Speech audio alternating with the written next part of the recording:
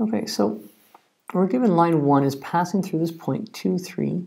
So here's my point, let's say 2 minus 3, 5. And it's parallel to this line. So here is the line, let's say here's my line. Okay, and so if it's going to be parallel, I want it to have the same direction. So I want it to have this direction vector, and that direction vector is going to be 4, negative 7, 1 here. And it's going to go here. This is my direction vector, 4, negative 7, 1. And in doing so, I'll be able to create the line as I change the parameter t, makes this vector longer or shorter, or opposite direction, and I get every point on the line. So I'm going to take my r, my equation line, is going to be, I take my point, which is 2 minus 3, 5, plus my parameter t, times my direction vector 4, negative 7, 1. And this is one of the many equations for L1. Now it says that show that this point is on the line. Well, if that point, negative 10, 18, 2 is on the line, that means, so B part, it means it satisfies this equation. So negative 10, 18, and 2 is equal to 2 minus 3, 5 is equal to this equation of the line. In order for this to be true, I know that t here has to be the same for x, y, and z. So I'm going to go over here and make 3 equations. So negative 10 is equal to 2 plus 4t, which means I subtract this, I get negative 12 is equal to 4t, and so I get t is equal to negative 3. Now I have to check it for the other ones. 18 equal to minus 3 plus a negative 7 times a negative 3.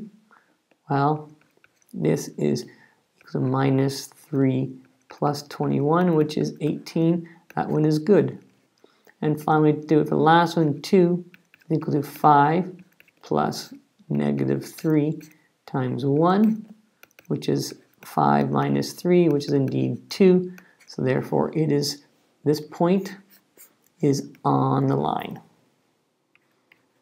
because our parameter is consistent for all 3, for component x, y, and z.